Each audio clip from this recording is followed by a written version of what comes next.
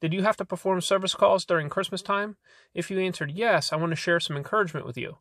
So I want to share my story, and that is when I was about 10 years old. I lived with my mom. It was just the two of us, and our heater broke at Christmas Eve night.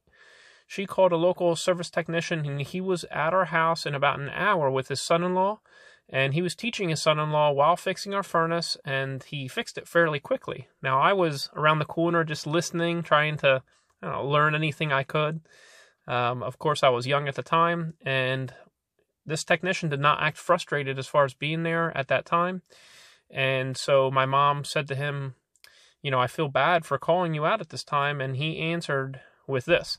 He said, our job is to help others in their time of need. And so guess what? That's what encouraged me to become an HVACR service tech.